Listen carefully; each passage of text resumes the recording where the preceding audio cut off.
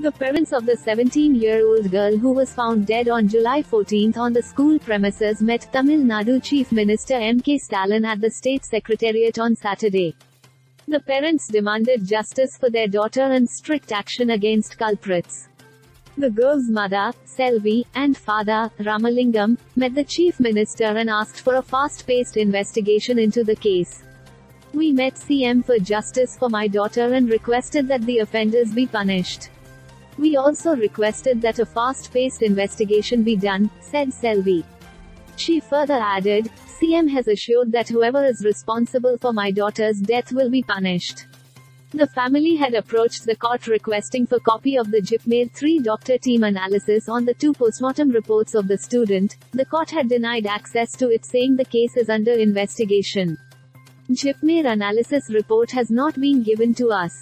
We were told to take it from court. We don't know what the report says. We feel that some details of the postmortem report are not completely true. We wanted a doctor of our choice, but that was given. So we are worried," the parents of the 17-year-old girl said.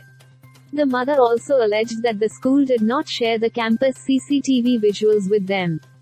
Selvi said, "The organization has still not shown us the CCTV footage of the school on the date of the incident, and that raises suspicion. We believe in CM Stalin and that he will give us justice," Selvi said.